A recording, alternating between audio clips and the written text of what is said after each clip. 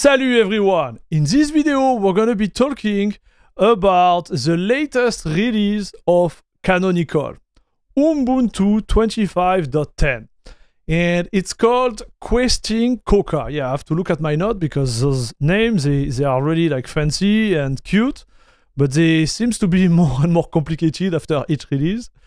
But anyways, this is the latest release, and if you are into the Linux world, you know that Ubuntu is a big name on the industry, and I've been following their work in this channel for the latest, like fourth or fifth release.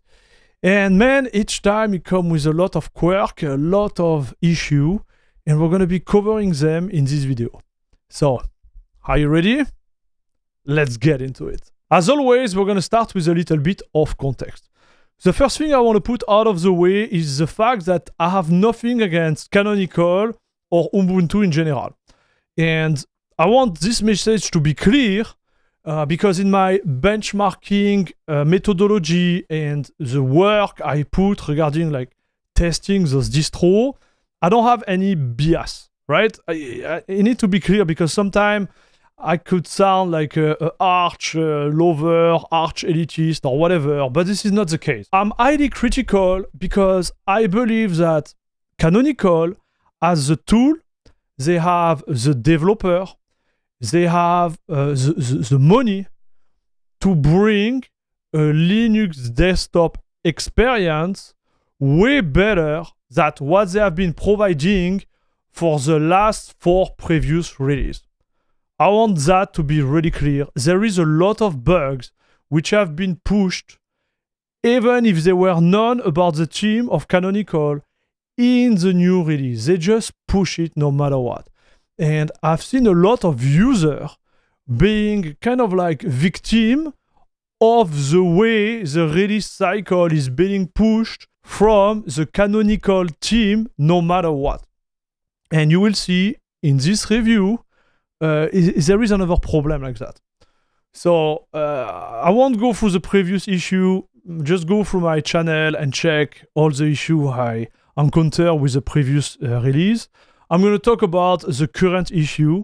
I'm pretty sure they're going to be resolved in the future, but I really need to share with you my experience. And I don't want any of the viewers of this channel to kind of like not be aware of what's actually happening with this latest release of Ubuntu. So let's jump real quick about the announce of this Ubuntu 25.10, and really what come out, it's not a big upgrade, but really what come out is the fact that it's supporting GNOME 49 out of the box. And the big feature, in my opinion, is the platform security improvement with TPM-backed FG. So this I did not test because I believe it requires like a long test type of approach where you use this for, I don't know, like maybe 2 or 3 months to see if you have actually issue regarding this all new implementation of the TPM-backed FG. But really what it is that this feature is going to use your TPM module on your motherboard to encrypt your hard drive. And instead of having to type your password each time you boot, now it's going to be loaded up directly via the TPM module. So I think in terms of usage, it's a pretty neat feature. And this is, in my opinion, like the biggest like value added in this release. However, as it's written here, it's still an experimental feature. So knowing the way it works with Ubuntu, I will still wait a little bit before jumping and using it because on the long term, you might get pretty hurt by this if you lose all your data. And outside of this, you know, there is nothing really crazy about this release. It's more like an incremental release preparing for the big LTS release, which is going to be coming, I guess, in the next 6 months. In terms of methodology, I did cover Ubuntu and Kubuntu 25.10 in the live stream. So I'm going to put the link in the description below. Like that, you're going to have like the full experience. I think it's a 6-hour stream, but you can still watch the benchmark. You can still kind of like see exactly what happened to me while I was testing the distro. And the first thing I need to say about Ubuntu itself, we're going to be focusing on that first, is that the installation process was flawless. I have nothing to say about this. It's pretty sweet. It didn't delete my bootloader partition. It didn't do anything weird. It did activate the media codec proprietary one because I asked them to do it. It worked. And I also was able to have the latest NVIDIA driver from their repo. So I don't believe it's their latest, but they're pretty recent. And this did not cause any issue regarding my overall installation experience. So on the installation process, there is nothing to say.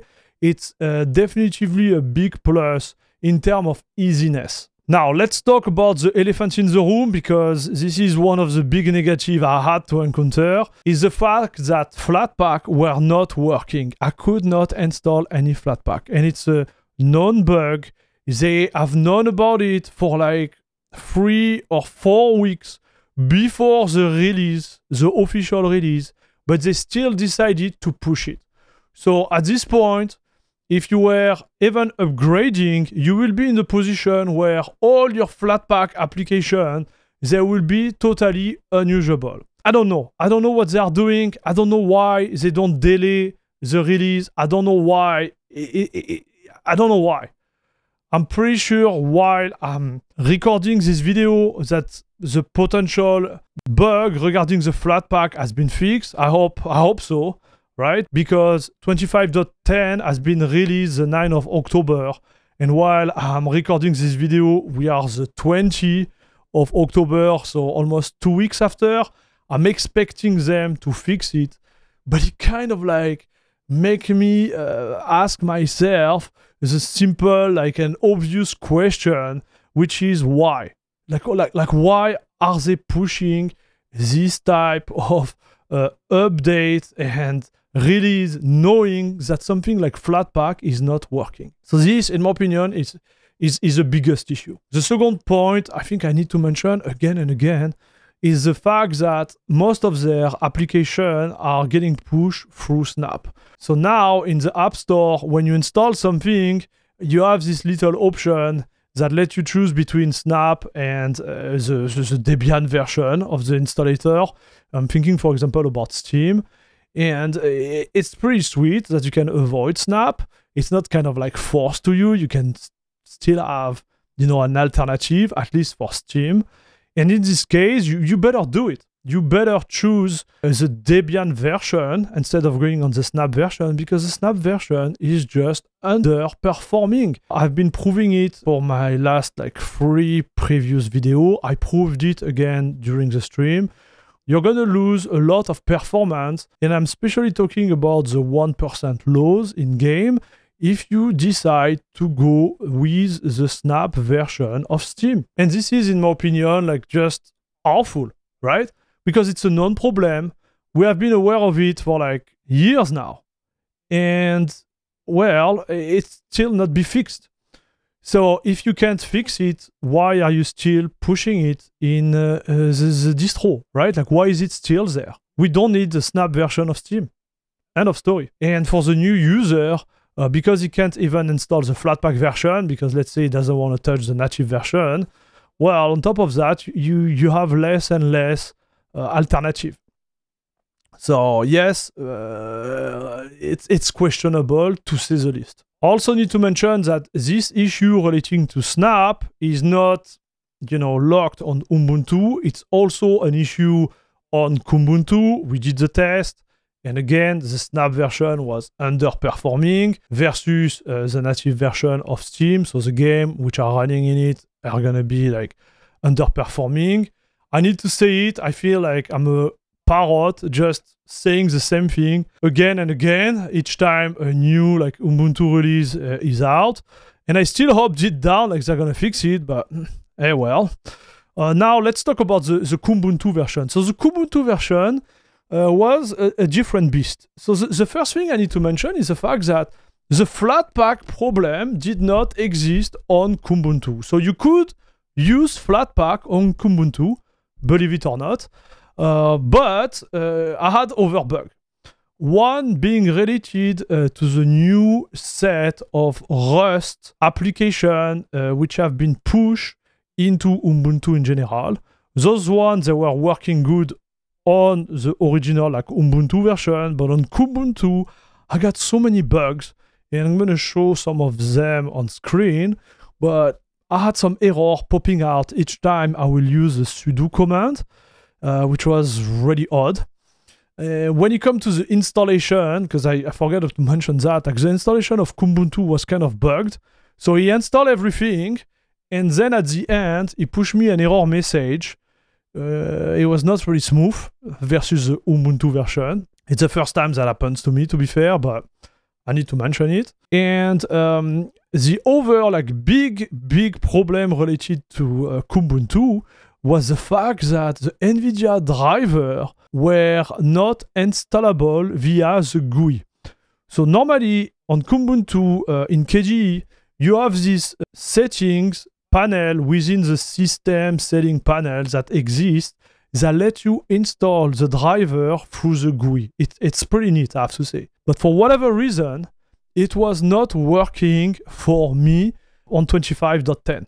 So I had to install the driver manually. So again, like nothing crazy, but for a new user, installing the NVIDIA driver manually after having an installation which was kind of like half broken because it kind of like push you some weird message, and having sudo which was pushing like weird error message on the desktop, I have to say, it start to add up. For a distribution being released by a company of a caliber of Canonical. Like, we're not talking about 10 little developers in their garage pushing a new distro. We are talking about Canonical, guys. I'm just like disappointed. Again, I have to mention it to you guys. It was not a good experience out of the box. Now you know about the latest release of Canonical Ubuntu 25.10. And yes, it's another misrelease in my opinion. It's another misrelease because we are now in a landscape where users are going to try Linux. And when it comes to Linux, they're going to think about Ubuntu, right? Ubuntu is one of the biggest, if not the biggest, distro associated with Linux. And man, I just feel bad for a new user who is going to jump into this world and launch the installation of Ubuntu. Everything is going to be fine because installations are kind of okay.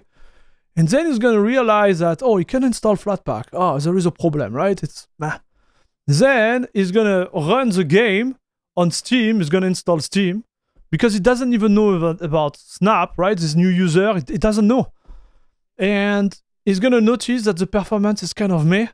Like the 1% lows are really low. And it's going to be, man, like Ubuntu is not really that good. Huh? Linux is not really that great. And this is where I believe like I need to make this video to kind of like share what is the experience, right? What is the real experience you're going to get if you install this distribution for gaming. And also like for the Linux user out there who are experimented, I think like recommending Ubuntu to a gamer is not a good idea. And I will push it even further, even to a non-gamer, even for someone who just want to, you know, enjoy a little bit of browsing and do some, you know, office stuff on their PC. I do believe that as it is right now, Ubuntu is not the best choice. It kind of like, you know, make me feel like not really great, but think about it. This release, Flatpak were broken. What will be the next broken thing on Ubuntu? Imagine if you pushed this previous Ubuntu release to one of your friends who is not really like technical, like savvy, and not into the Linux world, just want to have his PC working and browse to check his bank account, and you did install his browser in Flatpak to avoid the Snap mess, right? Because we know that Firefox is not the best on Snap. And now he upgrades, and guess what? He doesn't even use his browser anymore. He can't. He can't because Flatpak is broken. And it's gonna take 2 weeks to be fixed. How? How is that even possible for a company as big as Canonical? It's just mind-blowing. It's just mind-blowing. So, you know, right now, as it is, I would say, like, I wouldn't recommend Ubuntu for anyone, right? Obviously, if you are a Linux-savvy person and you really like the theming of Ubuntu, you can't live without it, okay. You know, you have the resource, the time, and the knowledge to fix it. We did fix it during the stream. It was fine. But still, for a company like that, and, you know, a brand like Ubuntu and Canonical, I was expecting better. Voilà. So, this is said. I hope they're going to do better in the future. I hope they're going to maybe delay their release cycle and be like, okay, this is not ready. A key feature like Flatpak is not working. Fix it. Right? And until we push it. Maybe they're going to start to remove snap packages which are like fundamentally broken. I'm thinking about the Steam packages. Why is it still in your library? Remove it. It's not worth it. Right? You are putting new Linux user in a position where they're going to hate Linux because they're going to try the snap version of Steam and they're going to have a bad experience. I'm sorry, guys. Like, I think it needs to be said, and I don't understand. I don't understand what they're doing. So, that was my review of Ubuntu, Kubuntu 25.10. Stay away from this.